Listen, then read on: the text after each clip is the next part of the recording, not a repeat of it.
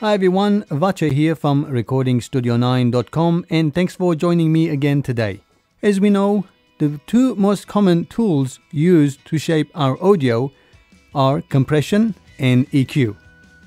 So today I'm going to talk about the PreSonus Studio One version 3, especially Prime, the 3DAW, the channel strip which has compress on for compression.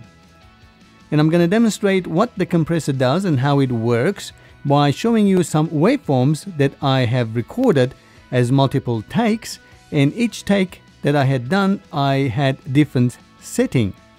So we're going to look at those and compare. Obviously different audio sources, different audio instruments will have different effect because they have different transients and different characteristics.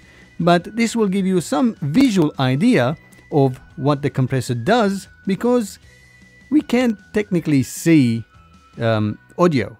So audio is represented by waveform shapes, and this also gives us some indication of what the compressor is actually doing.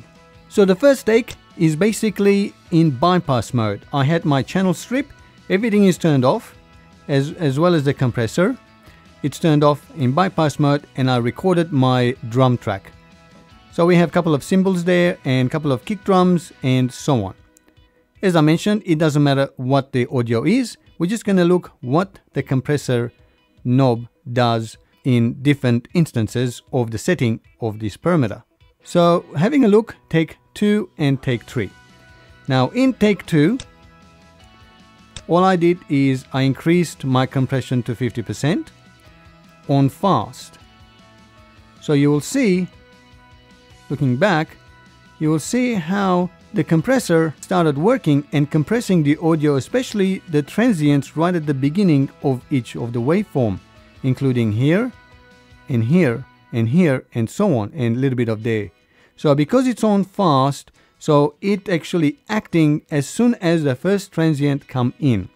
So the fast meaning it basically has fast attack and fast release settings. And 50% compression, I would assume it will be 2:1 and so on. You can always measure the compression ratio by looking at the waveforms and how far it actually, how many dB it reduced, but I'm not going to go through that. So the next take that I had done, take 3, this time I added the compression to 100%. And now as we can see in the waveform, from 50% to 100%, the waveform is really compressed down to this level.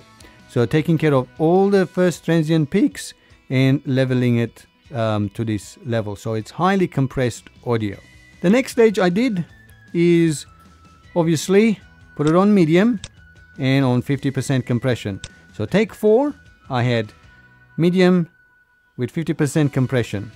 This time, as you can see, some of the transient do go through, even though there is some medium compression there as well. But transients do go through because medium means the compressor doesn't activate after a little bit of extra time.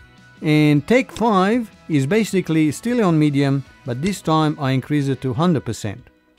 Again, we can see how some of the initial transients do go through, they don't get compressed, but once it passes that attack time, the compressor comes on and compresses the rest of the audio. Looking again, take 6, this time I did have the slow, what they call it, dynamic speed. So slow attack, slow release, and at 50%.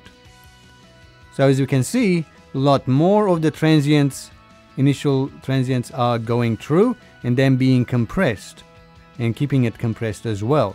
And then the last take, which is take 7, I had slow with 100% compression on. Again, as we can see, most of the transients go through, but this time there is a lot more compression happening on the waveform, so they're being compressed a lot more obviously than the 50% compression on. Well, I hope this gives you a better idea of what the fast, medium and slow setting of a dynamic speed setting of the channel strip compressor does. And with the compression on at 50%, at 100% and so on, and anything in between. So as you are shaping your audio, your waveforms, you have now, I hope, a better understanding of what setting works best. But again, as I mentioned in all of my videos, you still need to use your ears to get the best sound.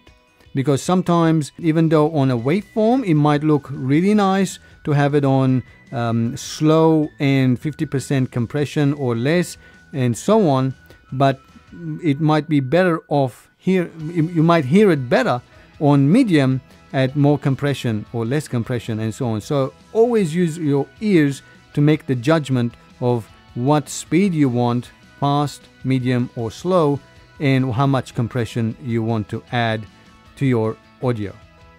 Well, I hope this was helpful. If it was, please do give me the thumbs up. And if you have any comments you like to make in regards to this video explaining showing you how the channel strips compression works, feel free to comment below. I'm more than happy to answer them for you. I will be doing a lot more videos about the channel strip and few of the other VST plugin in PreSonus Studio One Prime, the free DAW. So make sure you subscribe. That way you get the latest video that I upload as soon as I upload it. And as always, I hope you make great music. And until next time, cheerio.